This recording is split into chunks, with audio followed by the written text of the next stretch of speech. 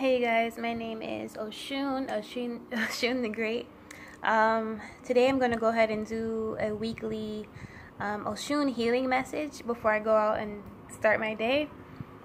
So let's see what's in store for you, for all of us. Mind you, this has to do with divine feminine energy and woman empowerment. So I'm going to ask my guides to cleanse my energy of healing white light, surround me by protective violet shields. Right. So abundance is nearby for a lot of women who are very hard workers, business driven, goal driven.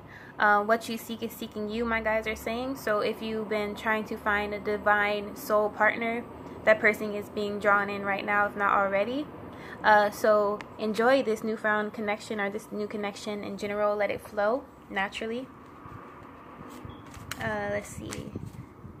Learn the art of receiving. Read the book, The Art of Seduction, too. Some of you guys need to read that to channel your divine feminine energy, your seductress side, your siren side, things of that nature.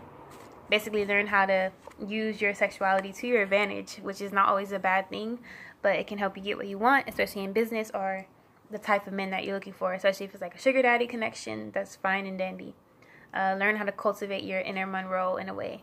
Alright, so this one is about not being stubborn. So don't be stubborn in this change that's coming, and any changes you want to make to your wardrobe or to your hair or to your style, do it.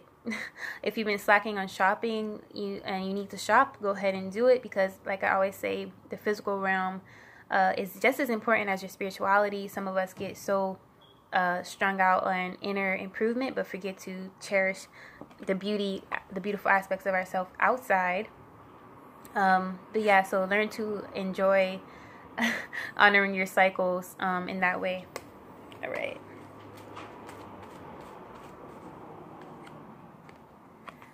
The Emperor. So learning how to embrace your sexuality. Again, a lot of you guys can have to stop wearing baggy clothes that hide your curves.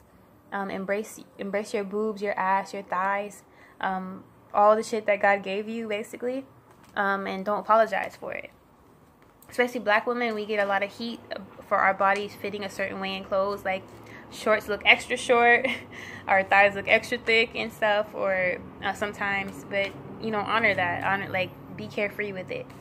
Let your boobs and your ass hang out if you want, the star in reverse. So be free. Again, don't police yourself in the style that you want to wear.